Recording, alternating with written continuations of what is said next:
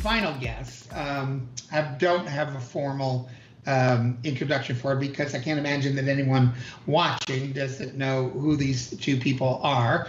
Tymisha Harris, who of course I think a lot of people saw first in varieties at the venue, and then various burlesque type shows and things, who really came into her own and eventually became the star of Josephine, the show, the one-woman show about Josephine Baker, which has literally taken the entire globe by storm. Yes. Todd Kimbrough, I believe, wrote the book and plays the accompaniment tracks, and Michael Marinaccio, who is Tymisha's life partner, is the producer and the marketing director of the thing and the road manager. And anyway, between the two of them, they have garnered major awards at just about every festival that they've entered, and rave reviews and sold out houses everywhere from Europe to Australia, Canada, and America. So let's please, before we bring them on, let's show, and this has a date on it in a theater, but this is a commercial that they run for the show as it travels around the world. And just in case you haven't seen Josephine, this will give you just a little taste of it. Rich? The only person that they don't strip search is the exhibitionist.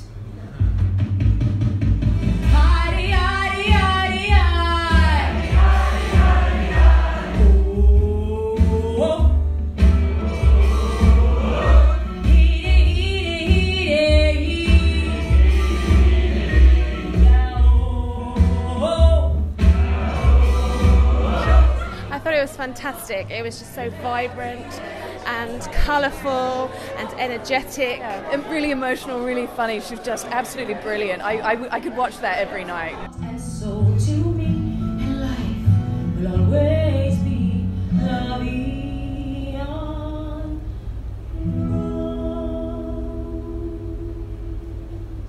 Josephine, here they are. The power couple of Orlando, ladies and gentlemen, Michael Marinaccio and Tymisha Harris. Hi. Hi, guys. How are you? Hello. Good evening, everyone. Yeah. Can I take it? I've been blabbing. So, wow, that was unexpected. But I have started off every call with how is it in quarantine or shelter in place, as you will, with the two of you? Going well? Yeah, I think so. Good. I don't know. How do you feel, Tymisha? Wait, that was a different. You sure? It actually has been going very well. I have a nice little place outside that I can escape to, and it's been wonderful. Yeah, we converted the garage last year into the Tymisha shed. So she has her costumes and a little loft. And she can sleep out there when I'm driving her crazy, or just spend time. She has mirrors walled for dancing, and mirrors and she's creating a garden out there. It's pretty great. I mean, honestly, we're used to having longer stretches of just kind of downtime because we spend about 4 months on the road out of the year. So then we'll get home and we'll have a couple of months. It's usually a lot busier, so this has been great for us to be able to get things done around the house, you know. So when she goes to the Tymisha, do you lock the back door or what? Sometimes, yeah. And I have the spare key inside, so. Well, I think everybody's aware that Michael was steering the Orlando Fringe Festival for quite some time, and his role at Fringe changed, I think, primarily to accommodate your touring schedule. Tell us what it's been like touring, and what's like. Give us a couple of the highlights of. Oh wow, yeah. So we didn't really expect the success that we've had with Josephine. So when we started writing it in 2015, we just thought it'd be a cool thing to do and be able to get out on the road. But it really kind of took over our lives, and so being on the road has been amazing. We've seen some of the most incredible places on earth. We just got back right before the national emergency was called. We got back just in time from Australia, where we did the Adelaide for the first time. And won several awards, Critics' Choice, a Critics' Circle Award. Critics' Circle Choice We Circle. extended the run, sold out the show. And it was really, really just a big, warm embrace being there. And then we got to go to these really places. We like spent a couple of days in a place on the beach and winery and cliff sides. And, Kangaroos and petting kangaroos and koalas. Koalas and kookaburras and all that reptile shit. Saw the biggest spider. Biggest spider I've ever seen in my life, and huntsman spider. Oh, his first day, she was terrified. What's the house you played, Tymisha? Say it again. What's the largest audience you played in front of? In shows, oh gosh, Plaza. Probably the Plaza here in Orlando, and then in Adelaide we went outside and did a smaller fringe called the Sterling Fringe, and actually performed in our first tent. That was probably only supposed to be 100 people, maybe. I don't know. I think the tent probably was meant to fit 60. And they fit 150. I swear, I've never seen all these old people. They literally shoved old folks in there. It was. People were exiting through the back of the tent where my entrance was. They had an air. It was one of the best experiences ever for anyone. It sounds like an amazing experience. So you've got a couple of videos for us. Which one do we sing first? My Heart Belongs to Daddy? Yes. Can you set that up for us? And they're adorable, by the way. We had a tech yesterday, and this is just fantastic. Yes, actually, Tymisha originally sent us in performance videos, and we were like, people really want to see you in your house. They want to know in your Tymisha. They want to know you're working for them, trying to pull them into this thing. So, so last night in the tech rehearsal, we were like, well, this is okay, but would you mind maybe tomorrow getting up in the morning and recording 2 songs doing for some us? homework and doing some. And so she did. So set this one up first to me. And this is her in the morning, just when you start. I woke up like this. Yeah, I you woke might up like just that. like it. So I just decided to show you all what the Tymisha looked like and what it kind of goes on, what's been going on in there, and sing a little bit. And yeah. Well, it's gorgeous. Just having some fun. Oh my goodness. Excuse me, you caught me off guard. I was just fixing my little summer frock. You know. And I thought I would sing a song. Coming to you live from a place called the Tymisha. Whatever day this is in 2020. Is it almost over? No? Okay, just checking. And I also thought I would dedicate that song to one of the main reasons why I have a Tymisha, since it's always so curious and people are wondering.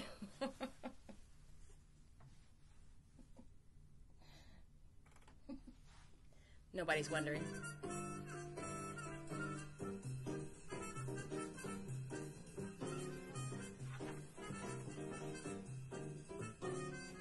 While tearing off the game of golf, I may make a play for the caddy. But when I do, I don't follow through, 'cause my heart belongs to Daddy. If I invite a boy some night to dine on some fine fin and hattie, I just adore his asking for more, 'cause my heart belongs to Daddy. Yes, my heart belongs to Daddy. I simply couldn't be bad. Oh, my heart belongs to Daddy. Dad, dad, dad, dad, dad, dad, dad, dad, dad. I want to warn you, laddie, I think you're perfectly swell, but my heart belongs to Daddy, 'cause my daddy treats me so well. Yes! Oh, my heart belongs to Daddy. I simply couldn't be bad. Oh, my heart belongs to Daddy. Dad, dad, dad, dad, dad, dad, dad, dad, dad.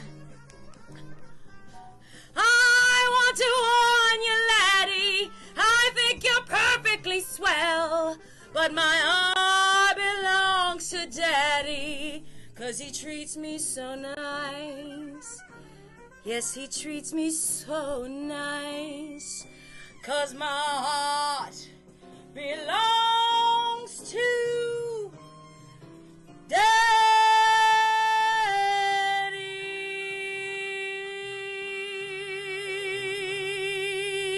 Yeah.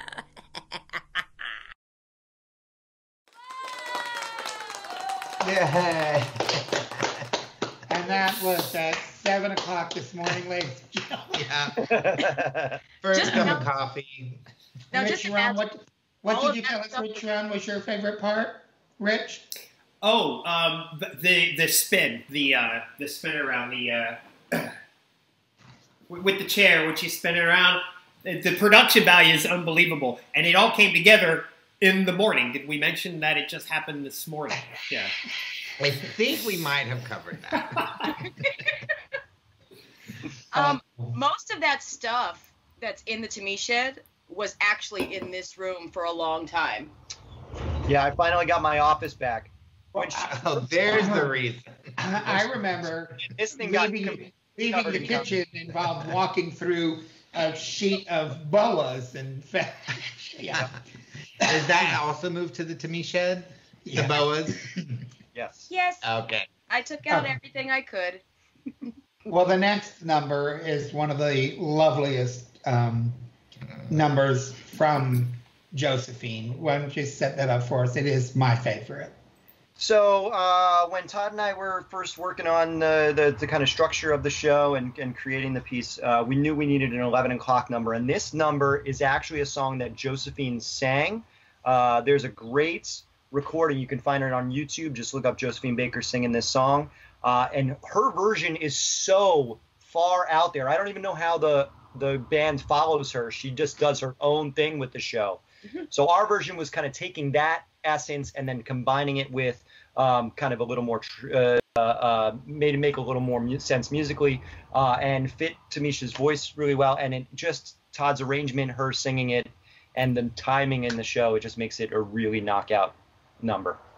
And the title of the song is? Times They Are A-Changin' by Bob Dylan. And this is gorgeous, direct from the Tymisha. Rich? I like how that wasn't the right song. Come gather round, people, wherever you roam, and admit that the waters around us have grown, and accept it that soon we'll be drenched to the bone. I hope that time to you is worth saving. So you'd better start swimming or you'll sink like a stone. For the times they are a-changin'.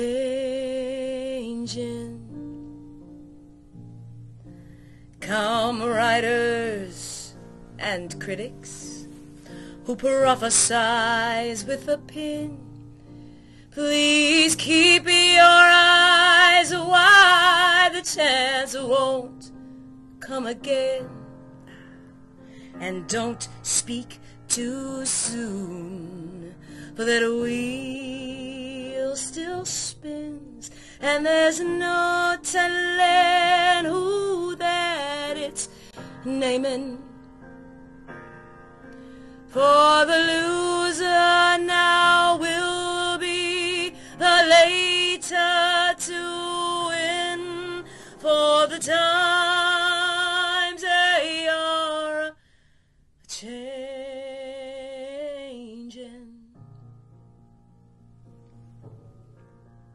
Come, senators and congressmen and women, please heed our calls. Don't stand in the doorways. Don't put up your walls. For those who get hurt will be the pulse of us all. There's a battle outside, and I know that it's raging. Oh, it'll soon shake your windows and rattle your walls. For the times they are a-changing.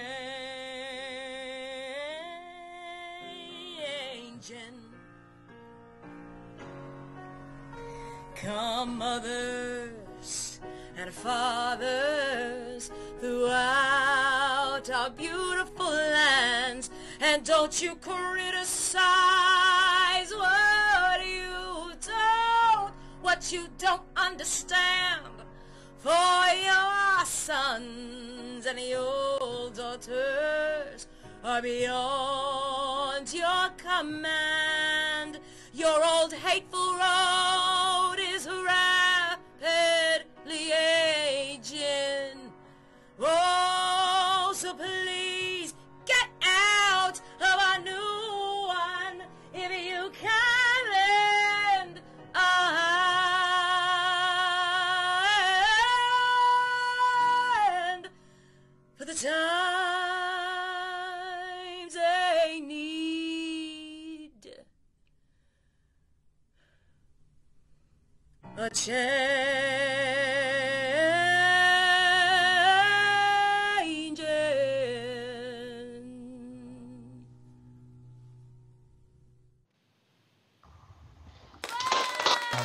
Just beautiful. Gorgeous.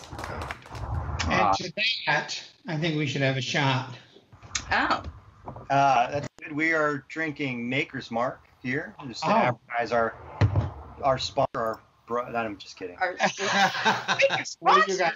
We Bud give Light, them a lot of money, I actually. got Deep Eddy Grapefruit, we read fuck whatever. Vodka. Have a Looks like lit. Cheers to Lite. Josephine and Tymisha and Michael. to the survival of The human race? the human race. Yeah. So, final question, Kenny. Tiger King. Yes. I unfortunately have seen it twice.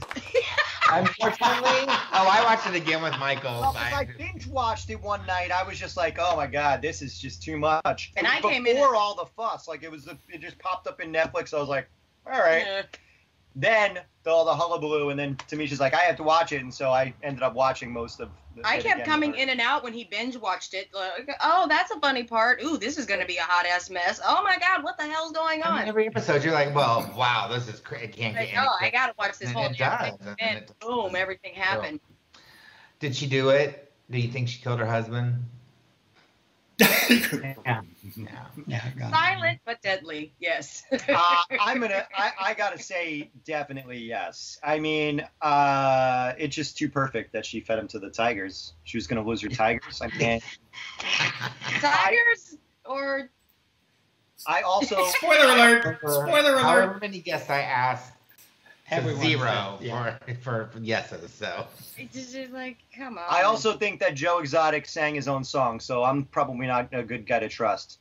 oh yeah, no. Oh, he didn't. No, Yeah. he didn't sing his own No, song. no. The whole time I was saying to Kenny, that is not him singing. That is not him singing. And then I went online and found out it wasn't. Yeah. You guys have the final word today as we leave. Do you have anything you'd like to tell everyone? I know you do. You know, don't give up hope.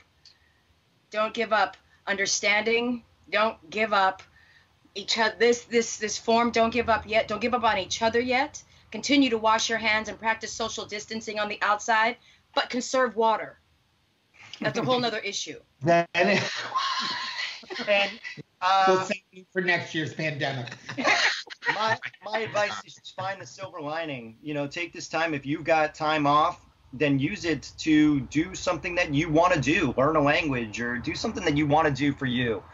So take that time and don't feel guilty about just sitting around binge watching TV all day if that's what you need to do too. Better yourselves, ourselves. Well, one thing I love about this show is each week I ask that of everyone, and we'll have some serious conversations sometimes with like Michael at the top of the show, but then there's humor always comes back, and there's always that silver lining, and I think that's just us as artists, as human beings, and I mean, if we don't have that silver lining, I don't know what we do. And there is a silver lining. So You're right. Yeah, well, we're more used to this than most of the rest of the world. I mean, artists are used to having periods of no work and no money coming in and figuring out what to do with yourself and your life. So I feel we're more prepared a lot. I realize that it is thrown at us. I realize that this is probably the first time that, as an independent artist and a performance artist, this is the first time I've ever stopped and had nothing to do. Yeah. I had to force myself to make the projects in the shed and all these things, but that was a great decompress for my post-show decompression after Australia. That was a great way for me to decompress and clear out a lot of things in my life. For sure. So, well, I want to contact Mike so I can say that sentence next year. Well, we can't thank you enough for being with us.